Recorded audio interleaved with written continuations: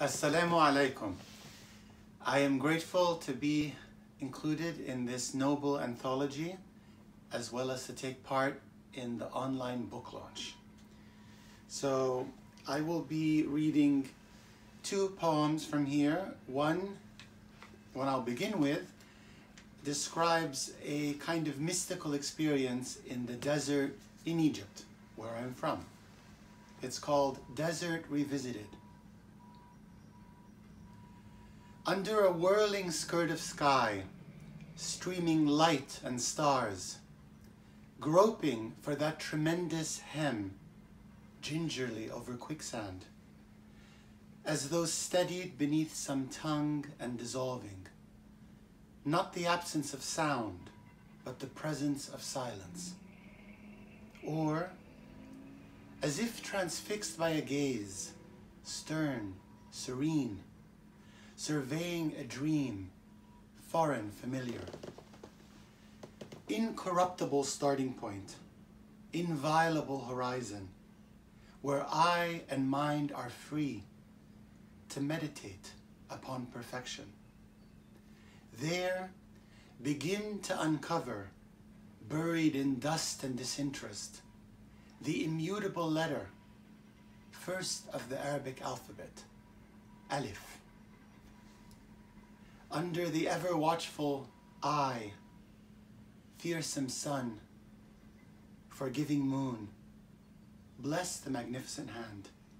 All else is blasphemy, a lie.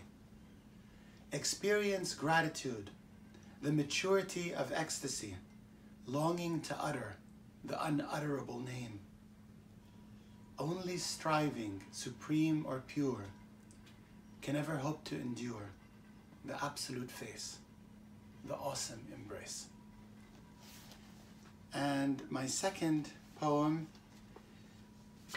not sure how to describe it other than to say this is a step along the spiritual path when a necessary exchange or action must be taken. It's called Embracing We Let Go. Perhaps we're negotiating, not just with one, but always two, who share the same soil, it is true.